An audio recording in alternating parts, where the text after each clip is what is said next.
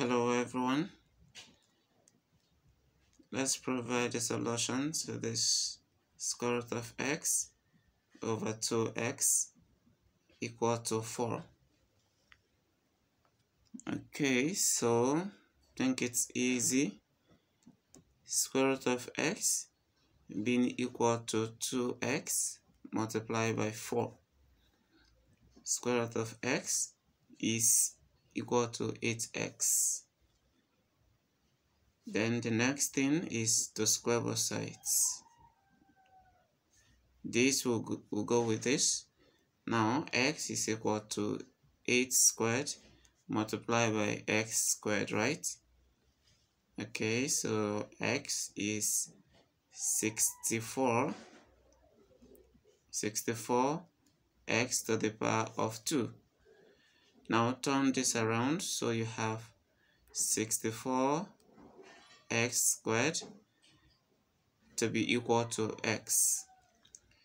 Now 64x squared minus x is equal to 0. Factor out x, so we have 64x minus 1 equal to 0. So from here, x is either equal to 0 or 64x is equal to 64 minus 1 is equal to 0. X remains 0, or 64x is equal to 1.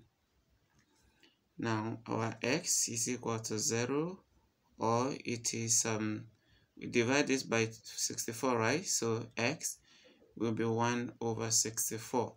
So the two values of x, 0 or 1 over 64.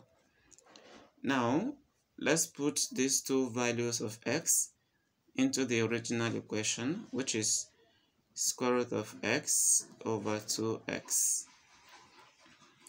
and it is equal to 4, right? So let's put it. If you put 0 in here, then you're going to have square root of 0 over 2 times 0, and it means that 0, x equal to 0, is not satisfying the equation.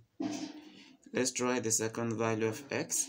So we have square root of 1 over 64 over 2 multiplied by 1 over 64, right? Now if we try this, will this give us 4 on the right hand side?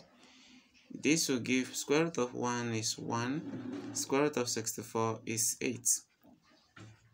Now this will go here, so we have to divide this by 1 over 32 now, so we have 1 over 32.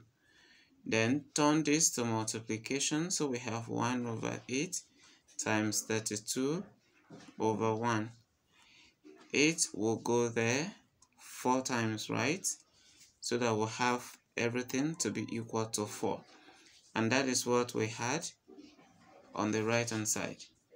Thank you for watching, because it is correct that x is equal to 1 over 64.